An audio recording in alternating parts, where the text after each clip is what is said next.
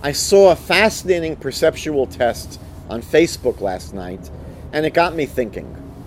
The test was one where we were asked to look very carefully at this photograph and determine exactly how many red dots are on this photograph.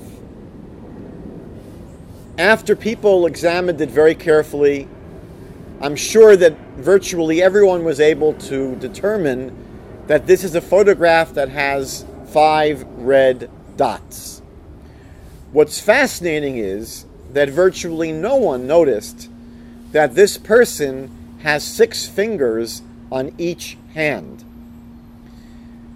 What's interesting is that when we become focused on one thing, we literally can't see what's right in front of our eyes. This is very similar to an experiment that was done in 1999 by Simons and Chablis, where there was a video of 6 people playing basketball. And the viewers were asked to determine how many times the basketball was passed back and forth between the players wearing the white shirts. After watching the video, most people were able to see and determine that the ball was passed back and forth 15 times between the players wearing the white shirts.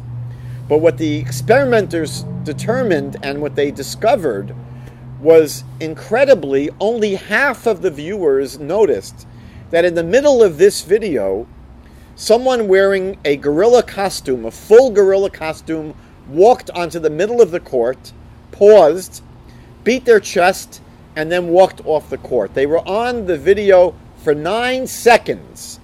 And yet, because people were so focused in terms of trying to see how many times the ball was being passed back and forth, they literally did not see something that was very unusual that took place right in front of their own eyes. It's this kind of inattentional blindness that impacts and affects many people when they're reading the Bible.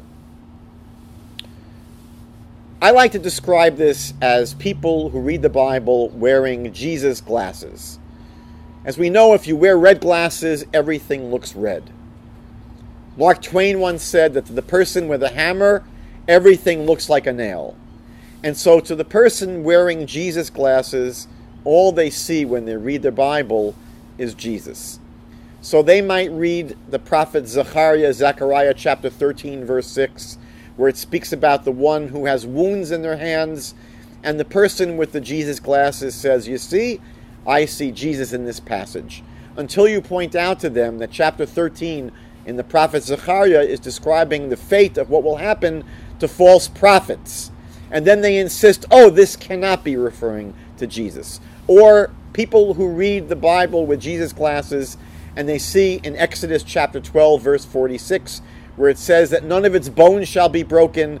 And they say, you see here another passage which speaks clearly about Jesus because none of his bones were broken by the Romans as he hung on the cross.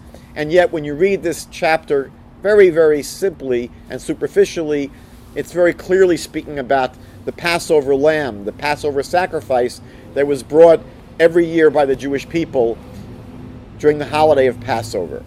Or chapter 21 of the book of Numbers, where it says that Moses built a copper snake, a brass snake, and held it up.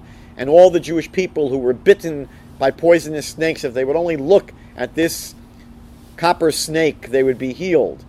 And people with their Jesus glasses insisting that copper snake really is speaking about Jesus, who is held up for us to look to.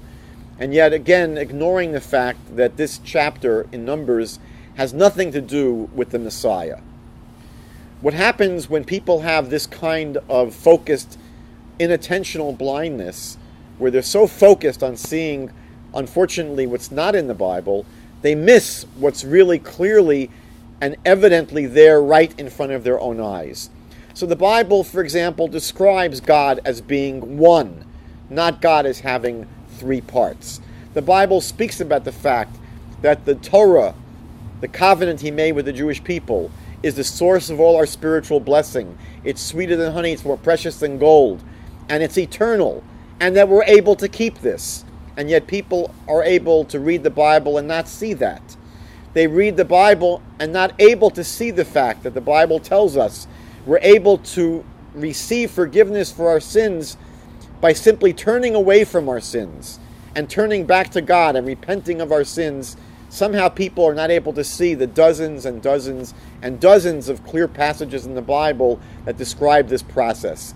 People that are reading their Bibles and not seeing the fact that it describes the covenant that God made with his people, the Jewish people, the nation of Israel, the descendants of Abraham, Isaac, and Jacob, not seeing the fact that the Bible describes this covenant as an eternal one that will never be broken, and that God will never replace his chosen people. And so we see that human beings have this incredible propensity to somehow, when they're focused in the direction that they want to be focused in, not to see what's right there in front of their very eyes.